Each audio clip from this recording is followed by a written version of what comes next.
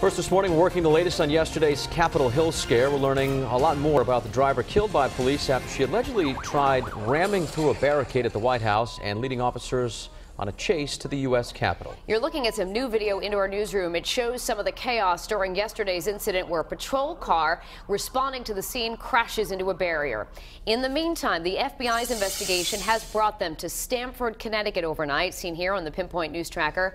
Eyewitness News reporter Shantae Lands is in studio with new information about the woman police say was behind the wheel.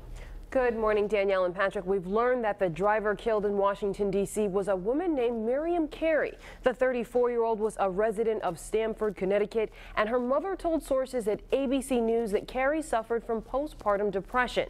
Police shot and killed the woman outside of the U.S. Capitol yesterday afternoon. The chase started at the White House. That's where officials say Carey struck a barricade with her black Infiniti sedan. She then sped down Pennsylvania Avenue towards the Capitol. Authorities thought they had boxed her in, but say Carey backed up and tried to speed off again. Police opened fire, killing her. Now, a 1-year-old was in the car at the time. She avoided serious injury. This morning, authorities are searching for a motive. Police were there so that they could go through that and try and find out, what was this? Could they learn from her computer, from her notes, or from anything else?